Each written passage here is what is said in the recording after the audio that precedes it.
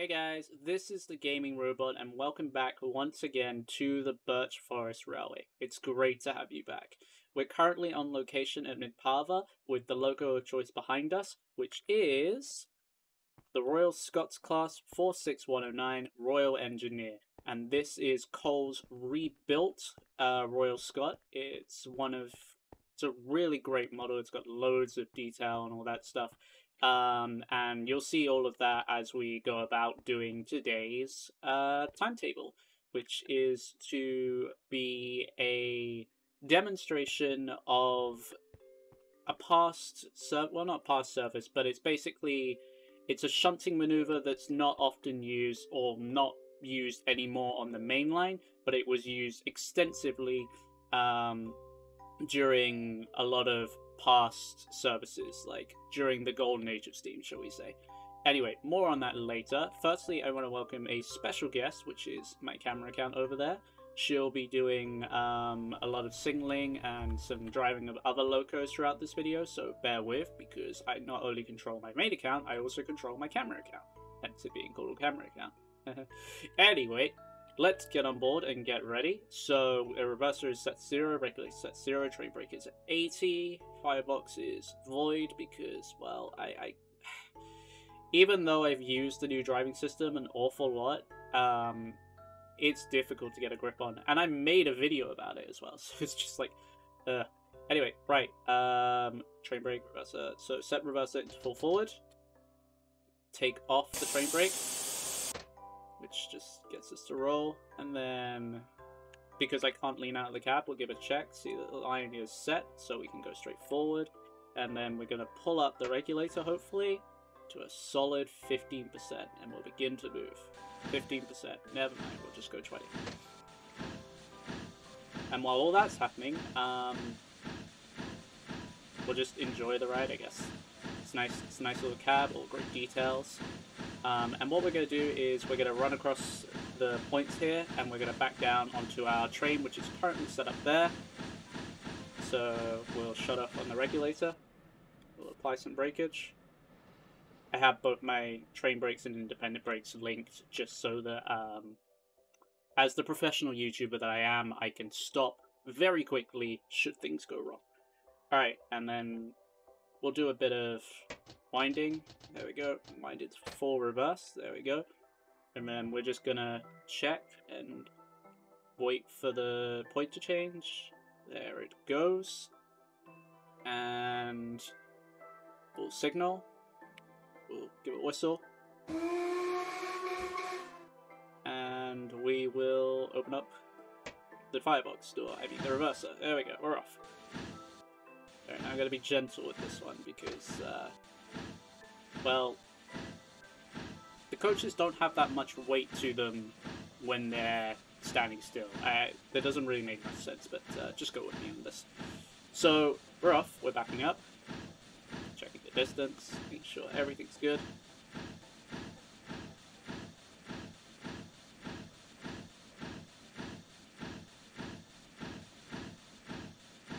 Should be, yep, we should really be, ooh, frames, yikes.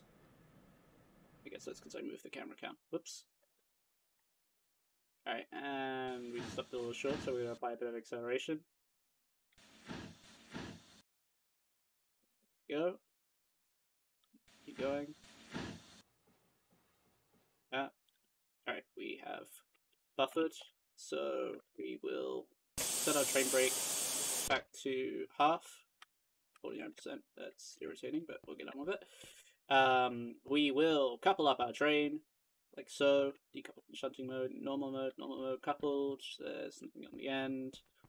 And then with some of our locos, as mentioned in the test build video, we can add lamps. So I usually tend to add, I don't know how this is all done, but I usually tend to add lamps on the side that the driver's controls are on, so the reversers and stuff.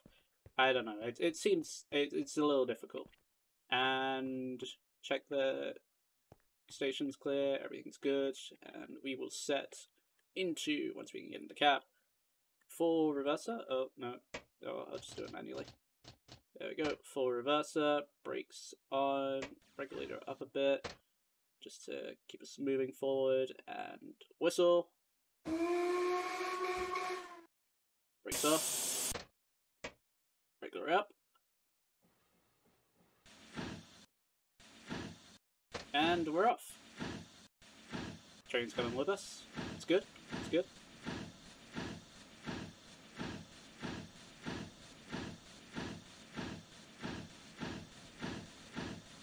Alright. Bit more acceleration. Still can't activate the keybind controls. This happens occasionally. I think you just have to kind of wiggle with it. No? Oh, and this one as well. This also happens a lot. Yeah, it's everything's still work in progress, I guess. You know, you can't really say too much towards it all. Anyway, we're off. We're moving. Leaving Midpather and bound for village terminus. So the maneuver we're planning to do is called I don't think it has a name, but we basically employ the usage of a pilot loco, which will help us run around the train without running the loco around the train. That'll make sense later. And yeah, so we'll just head through the bridge over here, this bridge that needs building. I'm adding a lot of infrastructure along the lines, just trying to make everything look more atmospheric, shall we say. Okay. The amount of times I go on about atmosphere in train games to people outside of YouTube, they know who they are. Alright, cut off the regulator, apply some more throttle, there we go. We're heading towards Chunk Tunnel. And as you could probably guess, I've added a couple of mods and shaders to the world. So we've got Journey Map on the top right side, and we are using, I think it's Natural Evolve shaders. I'll correct myself in the description, or I'll leave a link in the description. Everything that you see being used today, we'll leave a link in the description. I also have heard news that we'll be having a loco that's going to be returning to the home fleet today, so that's quite exciting. And yeah, so with Journey Map, it just basically allows me, if I can get it open, it allows me to see all of the track plan, which makes a weird number 5. Should be doing this while driving, definitely should be doing this while driving. But yeah, that's basically it. There go my frames. Oh my gosh, I need those back. No? Okay. That's great YouTube quality. Alright, apply some more acceleration. Limit throttle. The one thing that sort of bothers me about this model, I'm not sure if it's on every model, and it's more noticeable on this one, is how it seems to rotate on the center driving wheel. So it makes it so only the center driving wheel goes around the corners, and then the front driving wheels and the guiding wheels, or the guiding wheels stay on the track, but the front driving wheel kind of just doesn't, like the front two, or I don't know. I can't really say as I don't do any modeling outside of, I don't do any modeling in general. I don't do any developing or any of the technical stuff. I just drive trains. That's literally all I do. I just drive trains. We can kind of work the loco against the brakes a little, just keeping it nice and consistent without too much issues. Cut the regulator back, apply some more acceleration. There we go. Steady as. Right, whistle. So if you've watched this channel a couple of times before, you'll know this route. This is just a long tunnel all the way down to Village Terminus. We usually take it at an astonishing 25 miles an hour and then brake hard as we get into Village Terminus. But I figured out, while I was route testing yesterday, I figured out a way to make it so that I could control the speed of the loco as it went down, and we went down at 22 miles an hour and we were still able to slow down. So I'm going to add some brakes. Let's shut off the regulator. Wind the reverser forward a bit, and out we go. And oh my gosh, my frames. I apologize. Alright. There we go. Everything's moving again. And we want to be slowing down as we come to cross over the new track work near outside, which I did in the recent time lapse. You should totally go watch that. Right, and then we can just kind of cruise in, and you should see off to the right side of the track, like over there will be our station pilot. Just gonna cruise in, just gonna do it with the first person driving, or just open the firebox, that's fine.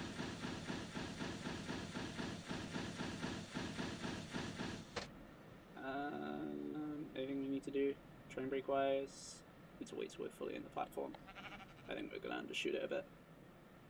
It's 3 coaches, 5 coaches, 4 coaches, sorry. There we go. We're gonna have to accelerate it.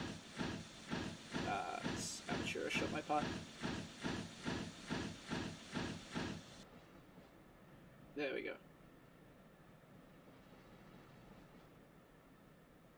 Alright. And then we just want to brake roughly around where this little race section is. Like that. Awesome. Alright, then we'll decouple. Check that the train's fully in the platform. Yeah, looks about right. We'll decouple. We'll take off the lamp on this side. We'll leave the middle lamp on. And we're going to pull forward into the head shunt. And thus we'll begin... Oh, forgot what brakes are linked. Thus shall begin this shunting maneuver I talk so much about. So, due to the length of the loco, and as I mentioned, because the model seems to rotate on the center driving wheel, or at least that's how I see it, crossing the points would look a little bit... well, they would look bad. So, with all current lengths of locos, or with any loco that's longer than, say, a tank loco, or this GWR 4400 class that we're just pulling up to, we're going to start initiating, or we're going to start using maneuver where we essentially move the coaches over a platform, and we'll do it from that. But seeing as we're just going to be watching the camera count this time, I decided we should do a cinematic montage of the whole thing. So yeah, hope you guys enjoy, and I'll see you in about 3 to 5 minutes.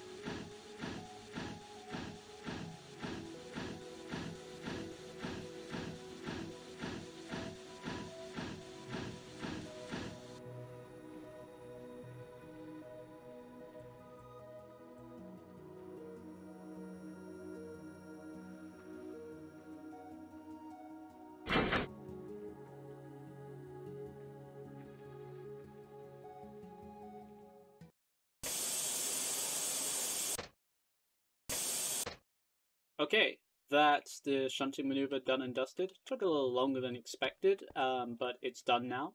And while I'm at it, I'm just going to change the lamps to what is currently my work in progress system, which means this means that it's a train, and then that's the side that all the driving controls are on.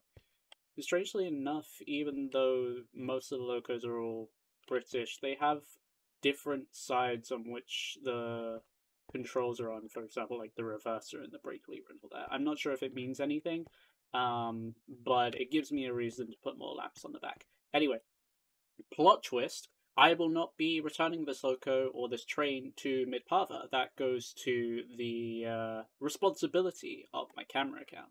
So while she goes and gets ready and gets set up, I will head down to the third coach and I will partake in a bit of dispatching. Should be interesting. And we'll just kind of wait while allow non-existent passengers get on. I heard that there's some coaches in the works with some updated coaches which have like opening doors, opening windows. Gives me a couple of ideas, maybe for some passenger POVs. I'll think about that later, sometime later. But yeah, hopefully train should be set up and ready to go. I'm gonna give a signal to the driver.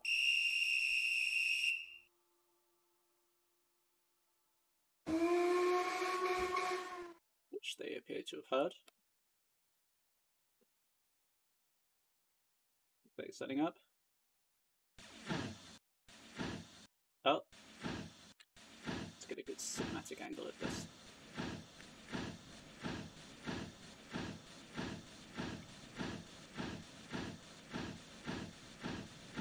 So yeah, what we've done essentially is we've moved all of the coaches and the loco over a platform without running the loco around on the points.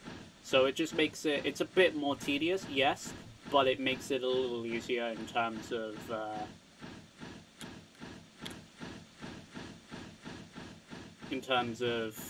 I guess it's just called operational interest, to be honest. It'd be easier to call it that. It's much more fun.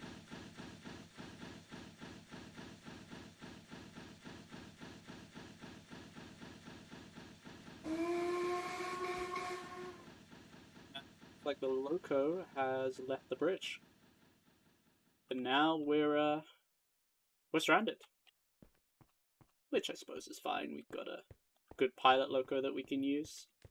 Take a bit of a look around here, but doing some work, trying to add some infrastructure and stuff. Bit of a road. Someone pointed out that the entire station is bigger than the village that it serves. I find that amusing. Unfortunately, there are very few, if not any, villages surviving. There's a train in the background as she struggles up the hill. Poor girl. There are unfortunately very little villages surviving. It's kind of a ghost town. I'm not sure what to do with it. I don't want to get rid of it because it's called Village Terminus, and that's the village that it serves. But I do want to kind of build around it. I want to do a lot of stuff around here, just like buildings and stuff. We've got a nice little underpass over here. Yeah. These are supposed to be billboards, but someone pointed out that they're just fine art, so this is clearly a very rich village. Or very, what would you call it? Like, upper class village? I don't think that works. Anyway, we will get to our now new loco. I'm gonna set that point while I remember. And we'll wait for it. I believe it should be a returning loco, but I'm not entirely sure.